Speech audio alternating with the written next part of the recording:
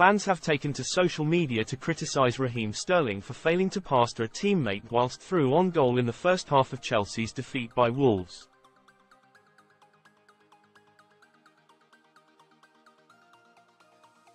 Just after the half-hour mark at Molineux, Sterling pounced on a poor pass out from defence, dispossessing João Gomes before driving towards José Sa in the Wolves goal with Nicolas Jackson and Cole Palmer in tow.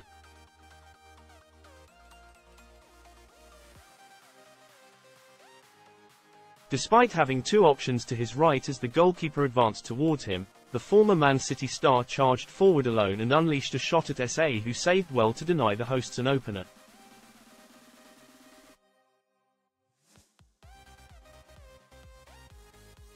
The Blues attempted to seize the initiative after Conor Gallagher recovered the ball, but his ensuing shot failed to trouble the Portuguese stopper, who then proceeded to exchange heated words with Gomes for his mistake.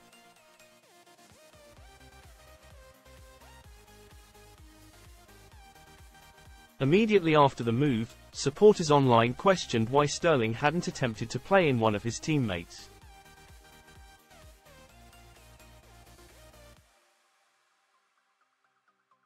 One praised Sterling for his performance early in the game but lamented the 29-year-old's decision-making.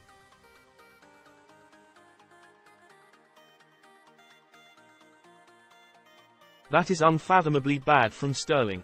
Has been bright so far, but that is atrocious decision-making."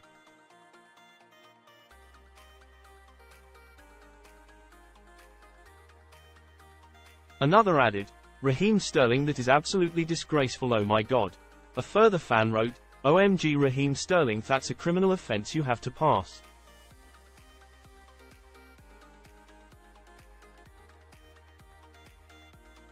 Meanwhile, another user compared the incident to Harry Kane's failure to square the ball to Sterling in England's World Cup semi-final clash with Croatia in 2018.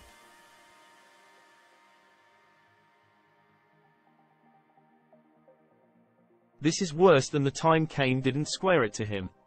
That's shocking from Sterling.